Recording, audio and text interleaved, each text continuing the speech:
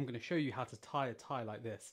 I went to an event at the House of Lords today, and my friend who invited me said that was a very well tied tie, and he wanted me to show him. So I said I'd make a video.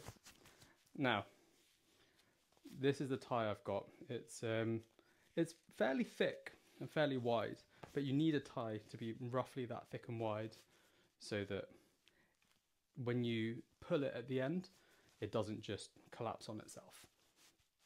Right, so we're going to start like any tie you would tie. So I go left over right, come under, keep this really tight. We go under and then back over. Right, and you're keeping this all tight at the same time.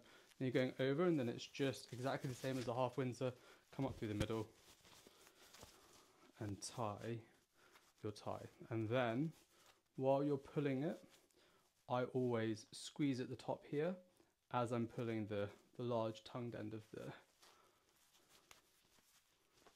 We want to tighten and we squeeze. And while we're squeezing and pulling, I'm putting my finger there to tighten the tie. And then come all the way up.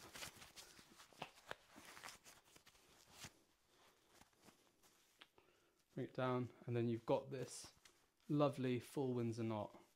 You've created the dimple. And it just comes out like that. Wonderful.